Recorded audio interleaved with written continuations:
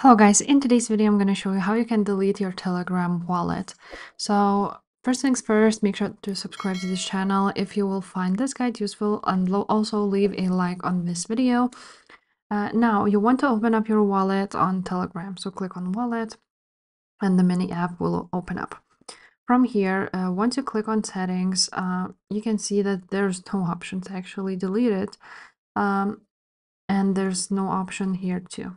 So what you need to do, click on these three lines, and there's sometimes an option to remove from the menu. This is one way how you can just remove from the menu, but not completely delete it. But if you go ahead to your settings and click on TonSpace Beta, this is your wallet, which is basically used. So what you want to do is click on remove TonSpace, click remove, and remove from this device. I have safely stored secret recovery phrase for TonSpace. Make sure you have that recovery phrase and click remove Ton.